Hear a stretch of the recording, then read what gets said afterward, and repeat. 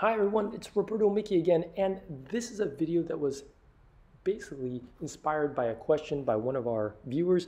He asked us to test the Honeywell 75FFP100 pancake type filters.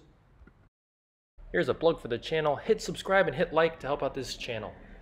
Here are some photographs and videos of the filters themselves in and outside of the package. This is a P100 filter, so it should technically filter around 99.997% of the particles. So we'll see what the testing shows.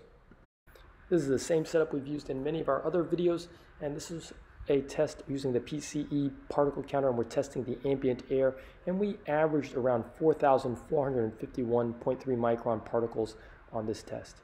And this is the mask that we used from Honeywell, and then the filters attached to the mask. And here we are running the test with the air being pulled through the filters and the mask, and then through our little divider, and then going into the PCE particle counter. And we average around 1.9.3 micron particles using the filter. So just like in our other tests, we did the test 30 times for the air and 30 times for the mask and filter. And each trial or test was run for 1 minute at around 2.7 liters per minute being pulled through the particle counter. And we averaged these, and we averaged 4,451 particles for the air and 1.9 particles for the mask and filter.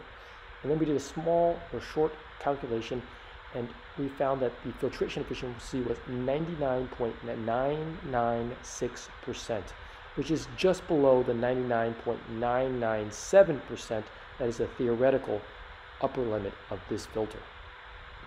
So overall, this filter tested incredibly well, and I hope you liked the video, and we'll see you at the next video.